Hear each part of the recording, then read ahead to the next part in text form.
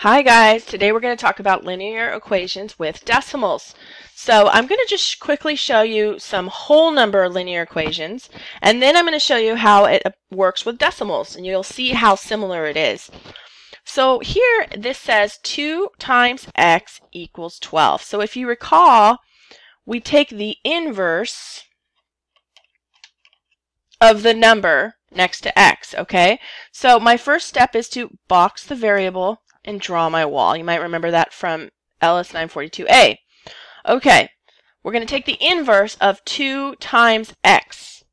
2 times x. Well, the inverse of 2 times x is divide by 2, right? Inverse of times is divide. And whatever we do to one side of the wall, we do to the other. So we're going to also divide by 2. Our ultimate goal here, and our goal for every equation, is to isolate the variable. That's our goal, okay? So our goal in our x, when we're boxing our x, that's a visual cue to isolate the variable. It's almost like a little reminder we need to isolate the x, okay? So by doing that, we take the inverse operation of what's going on here. So it's 2 times x, so the inverse operation of 2 times x is divide by 2. Divide by 2. This actually becomes 1. 2 divided by 2 is 1. And x is okay with 1 in front of it. Okay? Why do you think x is okay with 1 in front of it? Well, 1 times x is just x. So 1 does not alter x at all. So it's okay to have a 1 in front of it. In fact, all variables have a 1 in front of it, multiplied. Okay, so we're just left with x on this side, which is exactly what x wants, and then 12 divided by 2 is 6. Okay, of course we can check these, just like we checked our other variable equations. So we plug in our 6 for x, so 2 times 6 has to equal 12, which it does. We got it right. So let's look at this example here. This one says x divided by 2 equals 3. So my first step, box the variable and draw the wall. Okay? I'm going to take the inverse operation of x divided by 2. What's the inverse of division? Well, it's multiply. Okay? And these end up cross-canceling out, and whatever I do to one side of the wall, I do to the other side. So I'm going to multiply here. So I'm left with x equals 3 times 2 is 6. I can check this as well, right? So instead of x, this would be 6 divided by 2 equals 3. And which it does. So we got it correct. So now let's look at it with decimals. And you'll see how very, very, very similar this is. So I have an example. 1 7/10 times x equals 86 7/10. So the steps are the same. Box the variable. Draw the wall. Those are your visual cues. And in fact, if you freeze up on a test, or if you have any sort of test anxiety, if you have these sort of visual cues in place, those will kind of jumpstart your brain and activate that memory, that long-term memory, to get you going in times when you're a little bit stressed out. So these actually work really nicely. Okay, so we need to isolate our variable. Okay, and how we do that is we take the inverse operation of what's going on over here. So we have 1.7 times x. So what's the inverse operation of times? Well, it's divide. So I'm going to divide by 1.7. These end up becoming 1. And whatever I do to one side of the wall, I have to do the other. So I'm going to also divide by 1.7. So now we have a division problem. So let's work it out. Your numerator is your dividend. Your denominator is your divisor. Oop. Why did I do that?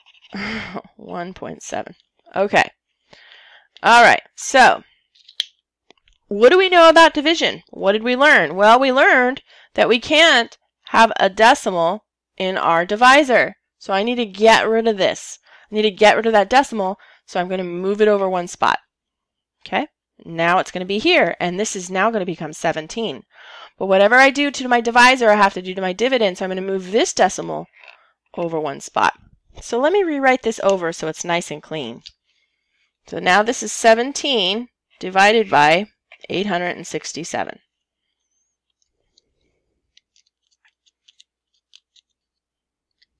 Okay, so now we need to divide it out. So how many times, well, can 17 go into 8? Nope, 8's too small. Can 17 go into 86? It sure can. So let's look at our multiplication chart and see how many times 17 goes into 86. So why don't you do that right now? I'll give you a second. How many times does 17 go into 86? Okay, hopefully you saw it, and it was 5 times. Oops, that didn't come out right. 5 times. All right. So 17 times 5 is 85. So 6 minus 5 is 1, and bring down the 7. And then how many times does 17 go into 17? Well, that's easy. Just 1 time. So 17 times 1 is 17. So 1 and 7/10, or 86 and 7/10, divided by 1 and 7/10 is 51. So x equals 51. Of course, you can check these out, right? You could check it by multiplying.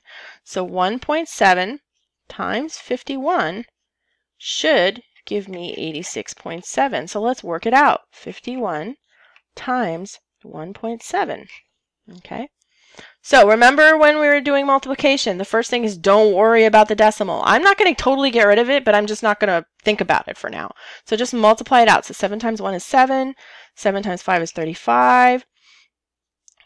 Add a 0. 1 times 1 is 1. 1 times 5 is 5. Add them all up. 7, 5, 6, 8. And then we look at the decimals. At the end, I have only 1 digit to the right of a decimal. So the decimal is going to go from here, 1 spot. Okay? 1 digit, 1 spot. Okay. So 86.7. Did we get it right? Yes, we sure did. We got it right. Okay, so that is one example of a linear equation. Let's look at another example.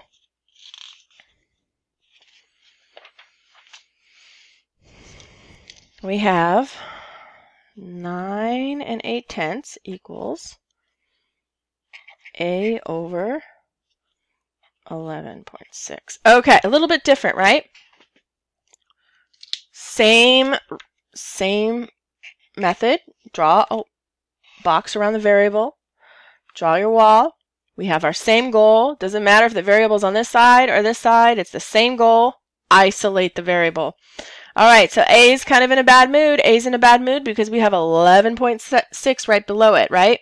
So this says A divided by 11.6. So what's the inverse operation of A divided by 11.6? Well, it's multiplied by 11.6. Okay, these end up cross-canceling out, and what we do to one side, we're going to do the same to the other. Okay, so on this side, we're left with a multiplication problem. We have 9.8 times 11.6. So let's work it out.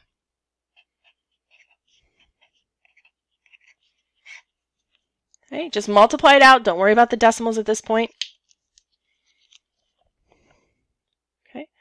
Give you a chance to write that down. So 6.8 is 48. Or 6 times 8 is 48, sorry. 6 times 8 is 48. Carry the 4. 8 times 1 is 8. Plus 4 is 12. 12. Carry the 1. 8 times 1 is 8. Plus 1 is 9. Okay, placeholder. Get rid of all this work. I like to switch colors when I switch numbers. So 9 times 6 is 54. Carry the 5. 9 times 1 is 9. Plus 5 is 14. Carry the 1. 9 times 1 is 9. Plus 1 is 10. Add everything up. 6, 13, 1, 1. Okay, now we're going to place our decimals. So we have 1 digit to the right of this decimal and 1 digit to the right of this decimal, making it a total of 2 digits, right? So we're going to start from the far, far end, and we're going to move over 2 spots.